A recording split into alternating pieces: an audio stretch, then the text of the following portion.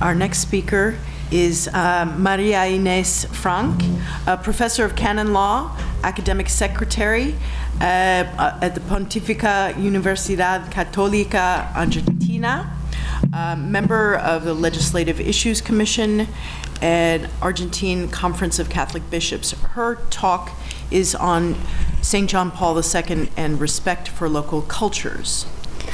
So a little more about our next speaker. She's a lawyer and political scientist. She's also a canon lawyer and the academic secretary of the canon law faculty at the Argentine Pontifical Catholic University in Buenos Aires. She teaches at the university's social science and the law faculties. She's a co-founder of the Center of Bioethics, Person and Family, a think tank on public policies and lawmaking in Argentina. Professor Franck specializes in prevention of sexual abuse of children and is a frequent consultant of the Conference of Bishops on those issues. So welcome, the floor is yours. Thank you very much. Thank you, all of you. First of all, I would like to thank the Ave Maria Law School and the person of Ligia Castaldi also, and to the Cardinal Wyszynski University for the invitation to be here. I'm very glad because I have all of us have, I think, a particular love for John Paul II, and to be here the very day of his birthday is very important. Well, from the beginning of his pontificate, John Paul II showed an interest and deep concern for the problems of cultures. This led him to repeatedly speak out on the issue and even to create a specific dicastery, the Pontifical Council for Culture, to deal with this issue. It is enough just to recall the familiar expression of evangelization of culture or inculturation of the gospel, which John Paul II helped to popularize and which brings so many reminiscences to those of us who are already of a certain age, because it marked many years of pastoral action of the Church throughout the world. Even today, the expression is still used very frequently.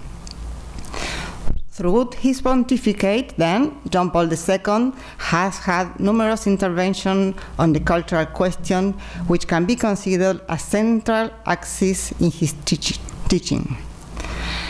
The first element I would like to remark is about the definition of culture. We can differentiate some elements in John Paul II's discourse on cultures. A first element revolves around the first approximation to the term culture, which is characterized as a universal phenomenon. All cultures, as it is stated in the first number of the encyclical Fides et Ratio, emerge at the same time the basic questions that characterize the journey of human existence. Who am I? Where do I come from? And where am I going? Why evil exists? What is after this life? End of quotation. John Paul II defined culture with different words, as that through which man becomes more man. This is a quotation of John Paul II, or as another quotation, a specific way of existing and being of man, and also as a qualified expression of man and his historical vicissitudes, both individually and collectively. End of quotation. Finally, and perhaps the most practical definition, culture is defined as the set of principles and values that constitute the ethos of a people. Culture is not fixed, rather it is something dynamic, which is being transformed due to the encounters between men and the reciprocal exchanges of their life models. And I quote, "Cultures are nourished by the communication of values, and their vitality and subsistence come from their ability to remain open to welcoming the new." This quote is from the encyclical Fides et Ratio also.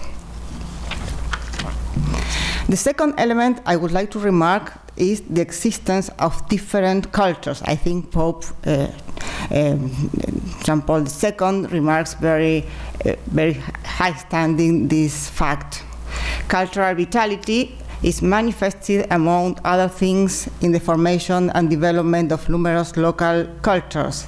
So, as a second distinctive feature of the Polish Pope's approach to the theme of culture, we must say that more than any other pontiff, John Paul II insisted on speaking of cultures in the plural rather than culture in the singular. This cannot surprise us in a pope who gave his pontificate such a traveling and cosmopolitan character. In the address to the United Nations Organization for Education, Science and Culture, the Polish Pope affirms that, I quote, "Man always lives according to a culture, which is specifically his, and which, in its turn, creates among men a tie which is also specifically theirs, determining the interhuman and social character of human existence. In the unity of culture as the specific way of human existence, there is rooted at the same time the plurality of cultures in the midst of which man lives. In this plurality, man develops without losing, however, the essential contact with the unity of culture as the fundamental and essential dimension of his existence and his being." End of quotation. In 2001, John Paul II recognized that one, and I quote, "one is amazed at the complex and various manifestations of human culture. Each of them differs from the others due to its specific historical itinerary and the consequent characteristics, features that make it unique, original, and organic in its own structure." End of quotation. When mentioning this theme of the cultural manifestations of humanity, it becomes impossible not to mention the testimonials number 14 and 15 of the speech to the United Nations Organizations for Education, Science and Culture, in which John Paul II, in an evidently proudly manner, uses his nation's own experience as an example to affirm that the sovereignty of people lies ultimately in the strength of their culture. Let me extract the gist of these two issues to read it without you. I apologize for doing that, but I think every word worth it, and it has no waste at all. So John Paul II said, "I am the son of a nation who has lived the greatest experience of history, which its neighbors have condemned to death several times, but which has survived and remained itself. It has kept its identity, and it has kept, in spite of partitions and foreign occupations, its national sovereignty, not by relying on the resources of physical power, but solely by relying on its culture. This culture turned out in the circumstances to be more powerful than all other forces. There exists a fundamental sovereignty of society which is manifested in the culture of the nation. It is a question of the sovereignty through which, at the same time, man is supremely sovereign. When I express myself in this way, I am also thinking with deep interior emotion of the cultures of so many ancient peoples which did not give way when confronted with the civilizations of the invaders, and they still remain for man the source of his being, as a man in the interior truth of his humanity. I am also thinking with admiration of the cultures of new societies, those that are awakening to life in the community of their own nation, just as my nation awakened to life 10 centuries ago, and that are struggling to maintain their own identity and their own values against the influences and pressures of modern proposals from outside. And I have to finish the paragraph. Addressing you, John Paul II says, "I say to you, with all the means at your disposal, watch over the fundamental sovereignty that every nation possesses by virtue of its own culture. End of quotation. John Paul II is telling us that here that local cultures base nothing more and nothing less than the sovereignty of a nation. This is an interesting contribution not only to the magisterium of the Church, to the teaching of the Church, but also to contemporary sociological political thought. Pope John Paul also provides us with an answer and an antidote to cultural colonialism that he will also courageously denounce. But in addition, local cultures play a fundamental role as configuring element of personality. Indeed, he said, without his rooting in a defined humus, the person himself would run the risk of being exposed to an excess of contrasting stimuli that would not help serene and balanced development. It is based on this fundamental relationship with one's origins at the family level, but also territorial, social, and cultural, that the sense of homeland develops in people, and culture tends to assume sometimes more and others less a national configuration. End of quotations. The third element I would like to remark is those of migrations, cultural minorities, and multiculturalism. The emphasis placed on the variety and multiplicity of cultures coincide with the great diffusion of the concept of multiculturality and multiculturalism in the field of contemporary social science, and also that was driven by the importance acquired by the phenomenon of migration and migrants. Entire members of different ethnic groups living together within states where both in language and the customs, beliefs, and practice do not coincide and could ever be conflictive, with the consequent potential for conflict that this situation could entail. The recognition of the identity of these minorities was not raised in an easy way in contemporary societies, and a reflection of it was necessary to find channels for dialogue and meeting. John Paul II takes the cause of these cultures to himself, clearly establishing the rights and obligations of migrations and local minorities. I have to short because I think I'm going to be running out of time. The fourth element that I think is very important regarding this topic is the understanding of the concept of globalization. This emphasis placed on the respect for minorities and local cultures still faces an even more subtle challenge, an erroneous interpretation of the phenomenon of globalization, through which, following an economist and market logic, some claimed impose a single culture and way of being on all local cultures.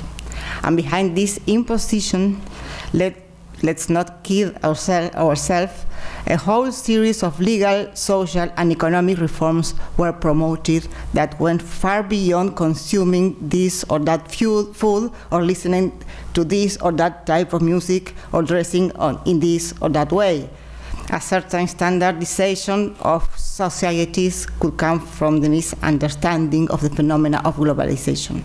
Several times, Pope John Paul II raised his voice to warn about these pretensions that entered almost inadvertently in local cultures. The dangers, the loss of authentic values around which entire peoples had built their way of life. And I quote, this is the address to the representatives of the world of culture and science in Georgia, 1999. We are currently witnessing a process of globalization which tends to underestimate diversity and variety, and which is characterized by the birth of new forms of ethnocentrism and exaggerated nationalism. In this situation, the challenge is to promote and transmit A living culture, a culture capable of promoting communication and brotherhood between the different groups and peoples and between the various fields of human creativity. In other words, today's world encourages us to know and respect each other in and through the diversity of our cultures. If we do so, the human family will enjoy unity and peace, and the various cultures will be enriched and renewed, purified of everything that represents an obstacle to mutual encounter and dialogue. End of quotation. John Paul II repeatedly expressed the Church's concern regarding globalization and the identity of local cultures, especially the fact that globalization precisely has quickly become a cultural phenomenon. For the Polish Pope, this meant that the market as a mechanism of exchange has become the instrument of a new culture, presenting an intrusive, he said, and even invasive character. The market imposes its way of thinking and acting and imprints its scale of values on behavior. Those who are subjected to it often see globalization as a destructive torrent that threatens the social norms that have protected them and the cultural reference point that have given them an orientation in life. This is from the address to the Pontifical Academic of Social Science, part 201, number 3 of the document.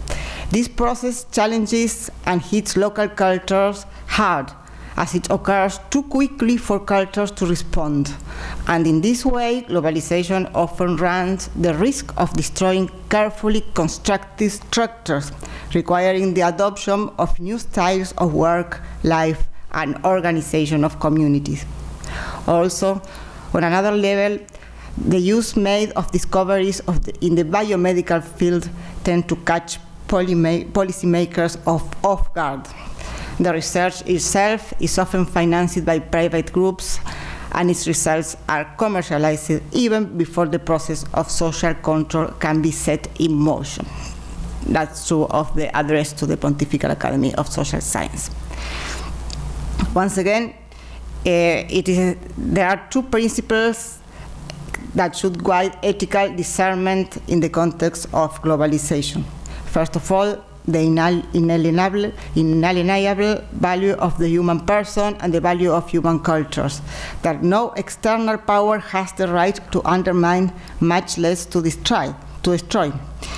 In this sense, John Paul II affirms globalization must not be a new type of colonialism, but must respect the diversity of cultures, which, in the sphere of the universal harmony of peoples, are the keys to interpreting of the life.